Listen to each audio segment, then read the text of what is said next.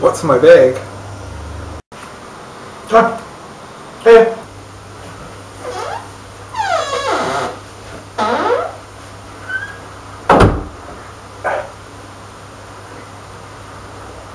Won't be needing that anymore.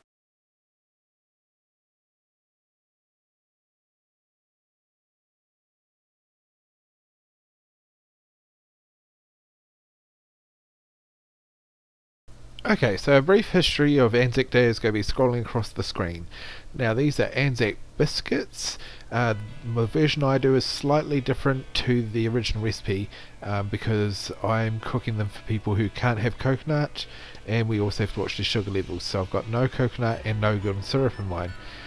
If you're wanting the original recipe, which is quite chewy and very gritty, do Google that. If you want any more information on ANZAC Day, Google that as well, because otherwise my video is going on forever. Okay, here we go. As per normal, oven onto 180 degrees, warming it up. We're going to need 500 grams of margarine or canola spread, slightly melted. Then we're going to grab 3 cups of sugar, dump that in there, give it a quick buzz round so it's nice and creamy.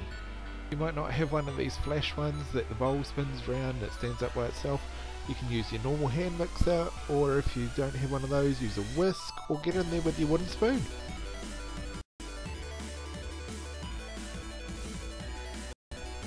Okay, vanilla essence. Need about 4 teaspoons of this. Now I just put in a couple of splashes and mix it all in while it's going. Then you're going to need 4 eggs. I tend to crack them into a cup first, just to make sure I've got no shells. Then I put them in and we'll keep beating that until it's nice and smooth and all the sugar is dissolved.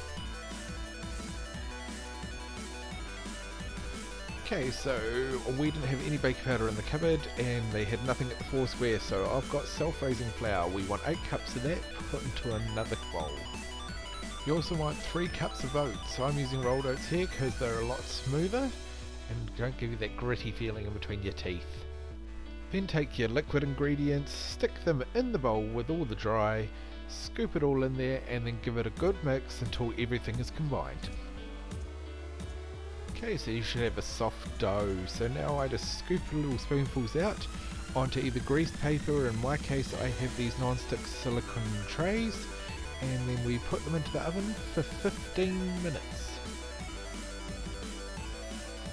Now be very careful here, dependent on your oven to where you should be putting them. I always use the middle rack because in my oven it's real good and it gives it the even heat, because otherwise you end up with burnt bottoms, burnt tops or non-rising biscuits. Then bam, 15 minutes later we've got biscuits ready to go. In this case the recipe that I've used does make about 55 biscuits. You may want to split everything. I'll put the recipes at the end in the single amounts.